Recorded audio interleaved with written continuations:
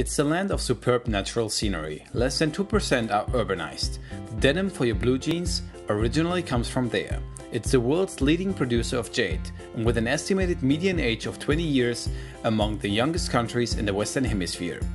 It has the largest collection of UNESCO heritage sites in Latin America and is the former cultural hub of the Mayan civilization. More than 50% of its population are direct descendants of the Maya and still speak 21 Mayan dialects. They are also strong people. A legend says Mayan babies don't cry. They're all born warriors. And if they do cry, worry dolls carry off all their worries. The Mayan heritage is expressed in colorful textiles and fabrics. They represent its fantastic landscape and stories, and combine its past and present with detail and magnificence. In Central America's most visited country, you find the world's first mixed UNESCO World Heritage Site, the Tikal National Park, that hosts the largest excavated Mayan site.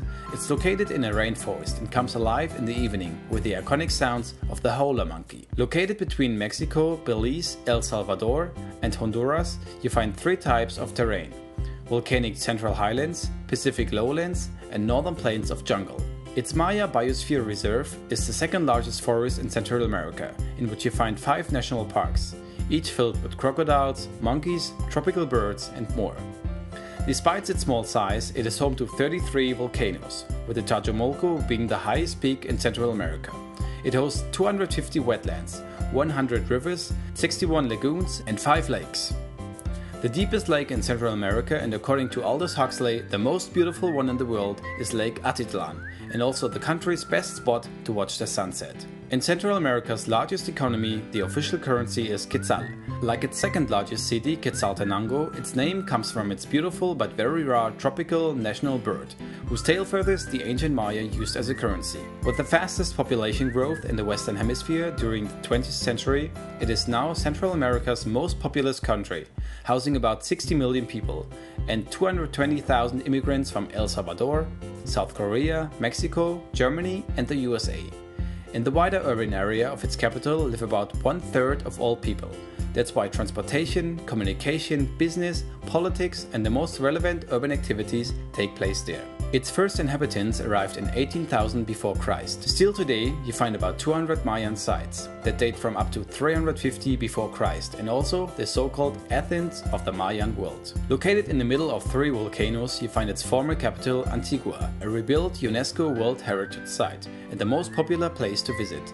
Its vivid and often chaotic market offers an open-air area full of fruits, vegetables, handmade crafts and poultry. Further west in Quirigua, you find the largest stele ever discovered in the Mayan world. It is 9 standing stone slabs covered in drawings or carved into shapes and up to 10 meters tall. Agriculture plays a big role here, and coffee, sugar and bananas is what they sell most. Also, the Maya invented chocolate here first. However, its contemporary cuisine is based around tamales, chilies, corn and beans, and is home to many native fruits like caimito, mame zapote, jocote and many others.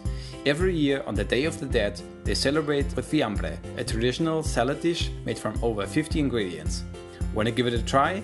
Come with us. Explore the Mayan heart of Central America, its Spanish colonial capital, the lively native market of Chichicastenango, the incredible ancient ruins of Tikal, and the adventurous volcanoes, the wild jungles and relaxing lakes.